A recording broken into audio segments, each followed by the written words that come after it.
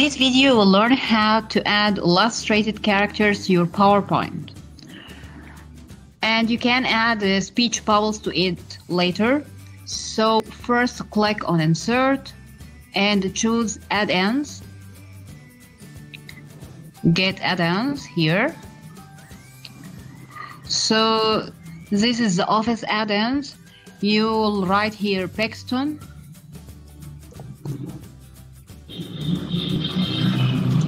In the search.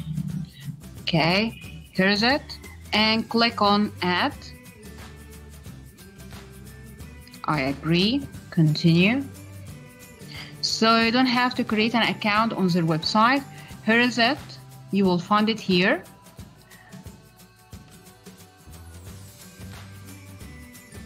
Click on Get Started.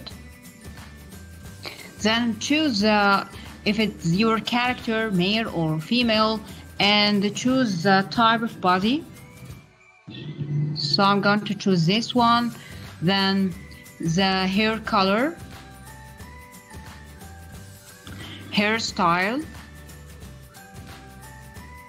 and the outfit. Then after this, in an empty slide, I'm going to add which pose I prefer. It's of course according to my own story. So if she is running, okay. And if I want to add other characters, I'll go back and keep choosing another one, maybe a younger character, whatever I like. Here you got the recent characters you haven't chosen before. So go back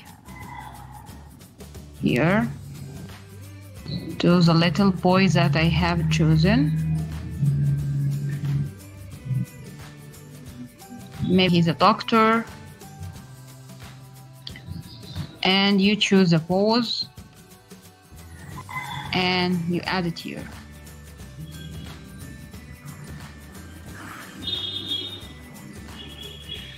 Of course, you can after it add speech bubbles from shapes.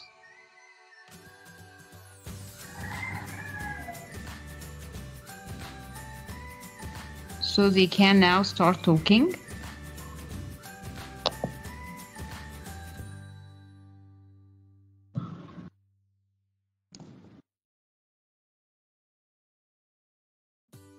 That's it.